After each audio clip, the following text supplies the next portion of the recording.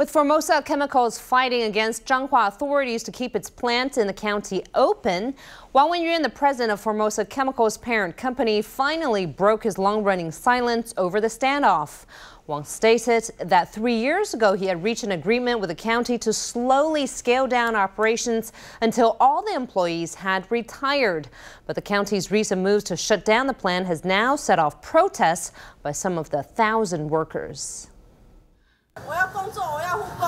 Employees at a plant operated by the Formosa Chemicals and Fibre Corporation continued their sit-in protest in front of the Changhua County Government offices. The protest prompted some surprising comments from Formosa Plastics Group President Wang Wen-yuan, who let it slip that in 2013 he had achieved an understanding with the Changhua County Government that would gradually scale back the facility. He was hoping to get support from the new county government to continue operations until the plant's roughly 1,000 employees could retire.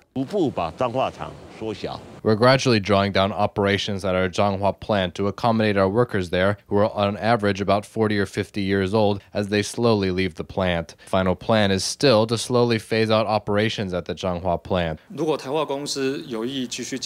If the Formosa Chemicals and Fibre Corporation intends to continue its operations there and is willing to take care of the rights of its employees, the company should legally submit an application to resume operation of its 3 boilers that were shut down. The EPA would review it in line with regulations. Confronted by FPG President Wang Wen-yuan's public appeal in front of the local media, the Changhua County government remains seemingly unmoved. But the 2 prerogatives of protecting workers' rights and the environment are opposed in this particular case, posing a tough challenge for the 2 sides.